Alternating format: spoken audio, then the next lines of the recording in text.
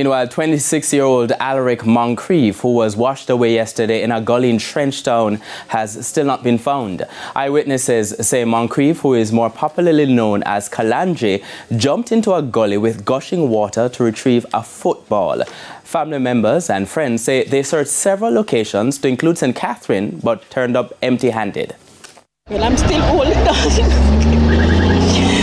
I'm still holding on and not giving up. I'm not giving up. Still a hold on. Just a hope for the best. The missing man's sister said she went to a funeral home in Spanish Town after hearing that a body had washed up somewhere in Kingston. When I went to the morgue was closed. At first I heard that he went to the Spanish Town Hospital. Then when I went to the Spanish Town Hospital, they said that they transferred him to the morgue.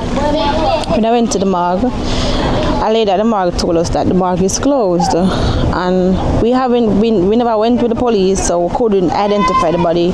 So let's hope for the best if I identify the body by tomorrow.